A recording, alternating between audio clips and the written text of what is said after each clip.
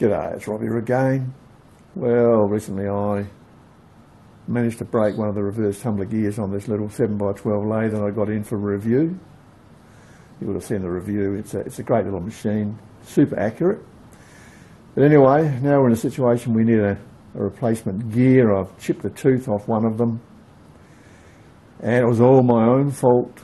It was all totally my fault, nothing to do with the lathe. But from the get-go, I didn't like the idea that they used nylon for the reverse tumblers, for the tumbler gears, because they are probably two of the hardest working gears on a lathe. And yeah, I suppose if one's going to break from a crash, it'll be one of those tumbler gears. So what do? Well, I can make up a module one gear, no problem. I've made them for my other lathe plenty of times. Had oops moments before, and overstressed a little thing. Or you could do what most people do who probably can't make gears, they're probably not set up for gears. It's a bit of a specialist field. They go and buy some. So, you know, there's the option. Do you buy a nylon gear like you've got, or do you get some metal gears? So I thought, oh, this is a good opportunity to buy some metal gears, and I can replace whatever I feel like replacing. And anyway, that's what I did. I ordered some off of eBay, and I mean, this is a generic lathe, and the gear set is generic. So provided you buy the right model gears, and the ones you want to get are CJ0618. So that's what this type of lathe is. Anyway, they've arrived. The box is on the bench, so let's have a look and see what's been sent to me. And yeah, these were $66.47, and I thought that was pretty reasonable for what you get. So let's look in the box. So here's the box, made in China, of course, and it was sent from a warehouse in Australia. So it took about a week to get here. Typical COVID-19, time span. Everything seems to take a week these days. It weighs 0.6 of a kilogram, so a bit of weight there. All right, I'll take out the contents and we'll have a look at them. So the bubble wrap's been removed, and you can see that we've got the full set of gears, the full 5 gears that you need. Each gear's in this plastic wallet, and 2 dry belts. And I think that's a pretty good deal for $66. I mean, if you try and make one gear, I mean, are you going to make a gear for $10? I don't think so. Well, these are beautifully made by the look of it.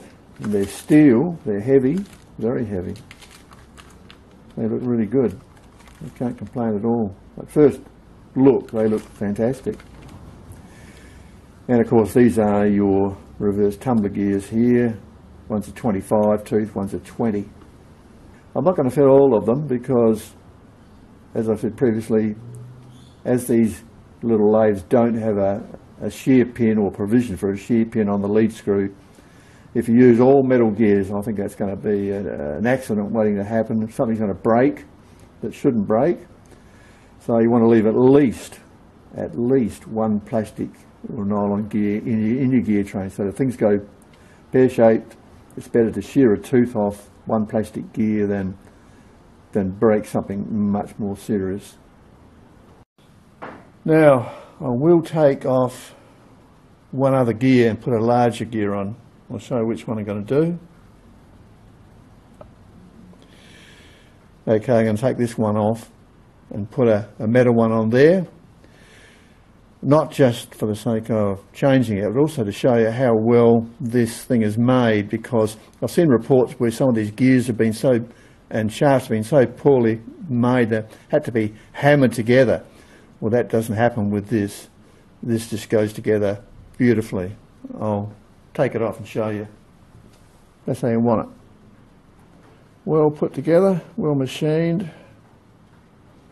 Okay, let's get a 80 tooth and put on. Well, we've got a problem. This isn't as easy a job as I expected. This original nylon pulley goes on and fits just beautifully, just a bit of wiggle room as she goes on. So that's a perfect fit. There was a little bit of a burr on the edge of the keyway. I filed that off, and it hasn't made any difference to this. But this won't go on because it's a little bit too undersized in the middle. If we use the dividers, this is always a good way to measure, to feel the tightness of things. You can feel the friction on that. That's a good fit. That's perfect. Now if we run it through here, it doesn't want to go in. So this is definitely undersized, needs opening up. I can do it. I'll put this in the 10-inch lathe, and we'll just have to take a skim out. There's no way I'm going to knock this on with a hammer or anything. And gears should just slide on. They shouldn't have to be belted on, and if you belt it on, you're going to have a hell of a job if you ever have to get it off again. So the solution is, the answer is to open this up a little bit. It's not wiggle tight, it's tighter than wiggle tight, so it's definitely a good fit.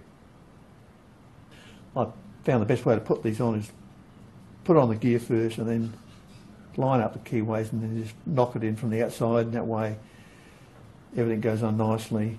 Just use a centre punch just to bring it in, but it's a good fit. And if you do this, when you skim these, you're going to have to use something with a very sharp edge on it, like a micro boring bar. Or a carbide boring bar that's got a sharp edge. Don't use normal indexable tip boring bars. They're not really fine enough to go down the few microns that we're going. You know, we're going very, very small amount here. All right, I'll put it all back together, tighten her up, and give it a go. All right, let's give it a go and see what it's like.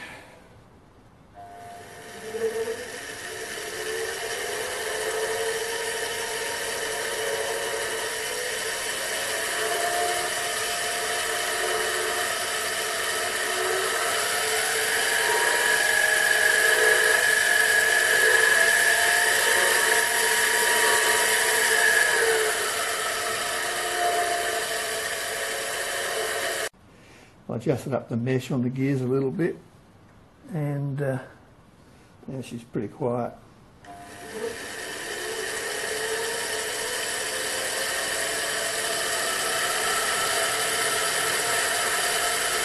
That's good.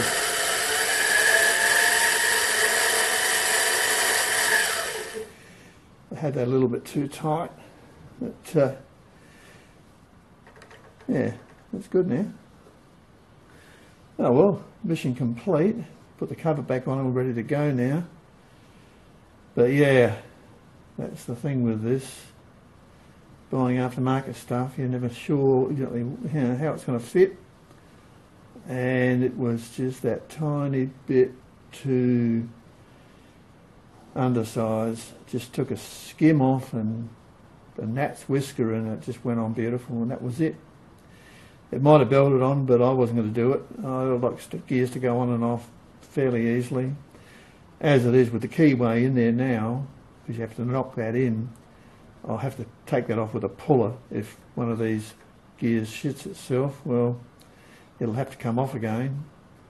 And yeah, you just use a 3-point puller and that would take it off no problem. I mean, it's not on that tight, but it's tight enough that yeah, you won't be able to wiggle it off. It's the keyway just won't let that happen. But everything's good and true. Yeah, worked out well.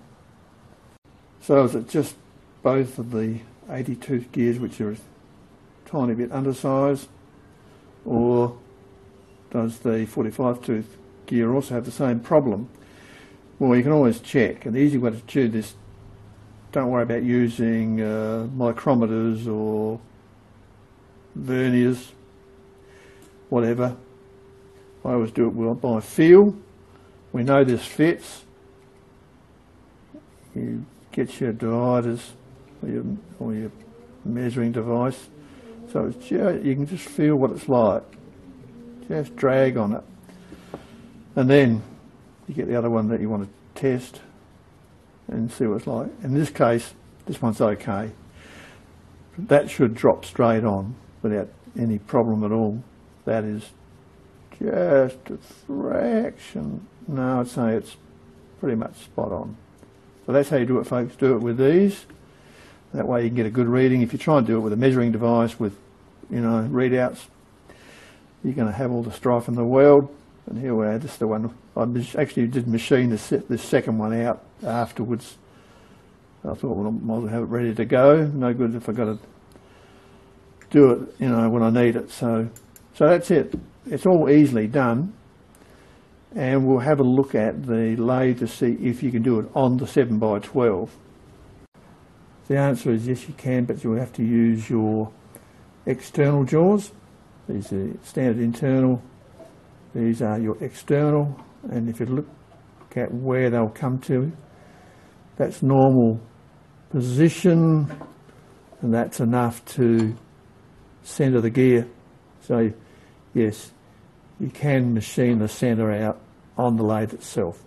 I didn't do it because I haven't checked these jaws for concentricity. I don't know how good they are. So I did it on a lathe that I knew had perfect concentricity. So yeah, it's all doable, but just be aware of that problem. Otherwise, I mean, they're excellent value for money, and I don't see any other faults with them, but you should not have to bash or belt on gears. They should just go on very easily. Just a slight bit of tapping pressure and that's all. So that's it. The lathe itself wasn't the problem. The problem was the aftermarket part. Everything looks good on it. There was a little bit of burring on the keyway edge, which wasn't enough to really cause any issue. I just filed that off anyway.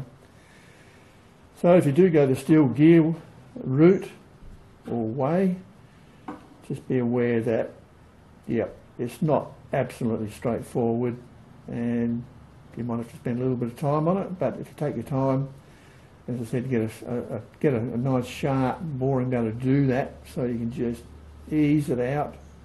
Don't use a rolled, indexical carbide. They'll be too severe.